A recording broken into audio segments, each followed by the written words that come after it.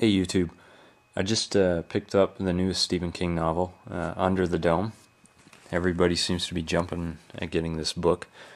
It's getting a lot of really good reviews. People are putting it as probably one of their top 5 books, Stephen King's, of all time.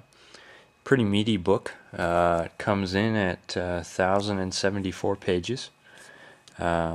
This is the regular edition, the regular first edition that you can get at any of your bookstores. Fairly basic novel. It's kind of got a matted treatment here, and then where the dome is, it's a different texture, kind of slippery. There's the inside there. Notice the inside is just white. Yeah, definitely excited to read this. I'm not sure when I'm going to get to it because I'm right in the middle of another book right now. I figure it's probably going to take me some time to get through this, but I definitely look forward to what happens to these people. Now, me being someone who's got to have every book, I also got the collector's edition.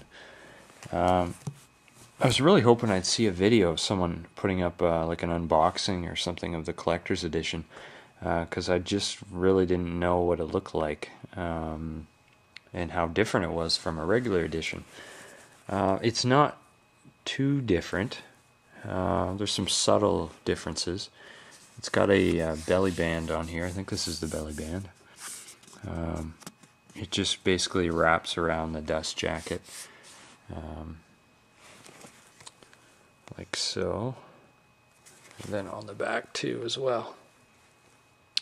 The size of the book is the same, 1,074.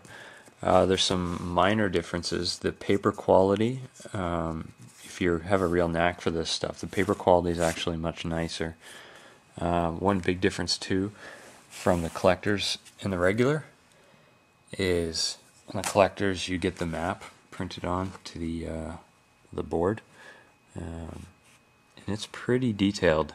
It covers the entire town, and yeah, it's pretty remarkable. A lot of details. Let's see. You're not going to be able to notice a difference in the quality of the paper itself from looking at a video camera. One thing I can tell you, if I can come across one here, is that whenever you hit the odd chapter, it seems like you'll get a picture of one of the characters inlaid. Sometimes it's in between, say, a chapter over here, and then there'll be a picture here, and then a chapter starting here.